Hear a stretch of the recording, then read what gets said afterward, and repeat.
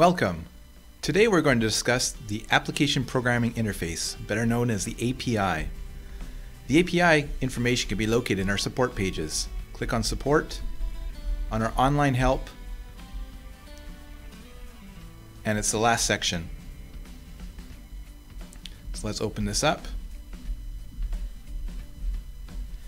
So all the information is located here.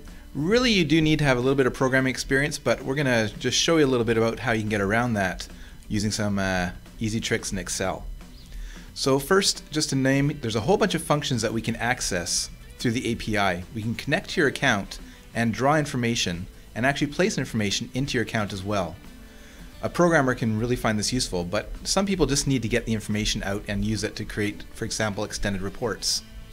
So one thing we have to start out with, again, I'm not one to really read, so let's just go through this really quickly, but getting a GUID. This is connected to your username and password and gives you access to your AceProject account. So it's saying that I need the login function. All the functions are available from the API Explorer. Clicking on the API Explorer will open up the API Explorer page, and all the functions are listed here. So it's telling me I need the login function. So let's go up and find the login function.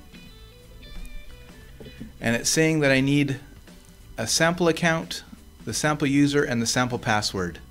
So I'm going to just copy this information here and put it into a text file. And actually I already have. And I'm going to use the demo account of AceProject. So let's go in here, and this is demo.aceproject.com. It's an account that's available to everybody.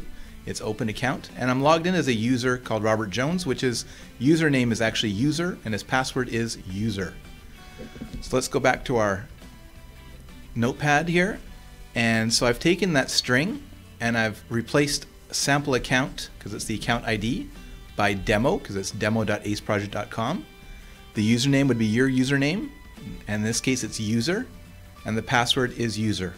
I've also added an and format equals XML, and I'll explain that to you a bit later. It's needed for Excel, but it doesn't help or doesn't hurt anything right now anyways. So let's go and copy that, and let's just put that in a browser and see what happens. So right now it's making the call and it's actually getting the information. If I remove the format, you can see it's just the data is in a different structure. It's saying that it can't find a structure, so it's just outputting it what it feels like it should do. So let's just add that format again, and I can see right away the GUID is presented right here. So we need that string, and that string is unique to each user, and it refreshes every 30 days. So let's put my GUID right here, or GUID, and now I want to, for example, get tasks. So let's go back to our Explorer, and I want to find the get tasks function. Here we go. Oh my goodness, look at all this. Well, luckily I don't want to read any of that again. I just want to get all the tasks. And I can see there's a lot of null values here, meaning that it's a value that I could put in or not. What we really want, of course, is just to understand just generally what it's trying to do. Generally, it wants to get the tasks, and it's going to provide information, and all the rest of these, the project ID, the task ID, are filters, which we don't really need if we want to get all tasks. So let's just take everything before the GUID, and I've already done it here. I've placed it here, and I want to put my GUID that I located in the first step, and I want to add my and format equals XML. Again, let's bring that into our browser window, and here are all the tasks from the demo project that user has access to. Don't worry, administrators, it is based on your user access. So whatever user access you have is what the user access you'll have through the API as well. Again, this is not really useful to a regular user, so how can I make it useful to me, a novice user? Well, let's open up Excel. Excel has a great function. It's called Data from Web. You're able to import data directly from a web page. And what do we have here but a web page with data? So let's bring in this function call, open up Excel, and into the data from web, I'm going to paste the function here with the GUID, and go. It's going to actually make that call and bring it into Excel. And again, this is where the AND format equals XML is necessary, otherwise the data won't come in correctly. And I'm able to import it in. And it's actually making the call online and bringing that data into Excel. Here we go. I have all the data, all the task information right in Excel ready for me to exploit.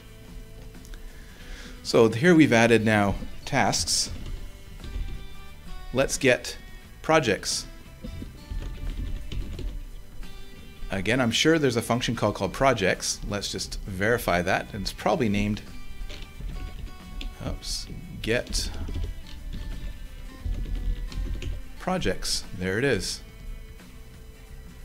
So we'll go through the same function, and it is just FCT, function equals get projects, and the GUID, with the rest of them being pretty much filters if we take a look through here. So let's go back into our notepad, and I've actually already pasted it here.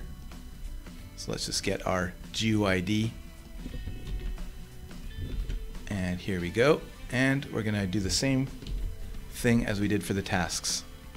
Let's go into projects, go into data, data from web, paste my function call. It's bringing data in, and import.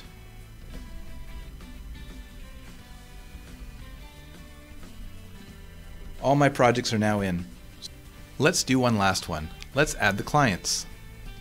The client list is interesting since in the interface of AceProject there's no way to actually export it. So we can do it through the API. So let's go to our notepad again, and I got the function get clients. So let's use our GUID and the AND format XML, and we'll bring this in to Excel in the data from web, and go, and then import. So as you can see, all the data is now within Excel, ready for manipulation, further manipulation. So in the hands of a programmer, the API actually is very powerful. You can not only get information, but place information in AceProject and automate a lot of the tasks. For example, whole programs can be built using our API. In this case, for example, here's our demo account API interface, and we have the mobile interface, which you can access on an iPad or on other devices, Android device. It was all built using the API, nothing else. So the information, of course, the interface was built, and all the API function calls were built behind. So I hope that gave you a little introduction to the API and how useful it can be for novice users. If you have any questions, please contact us at support@aceproject.com. Have a good day. Bye-bye.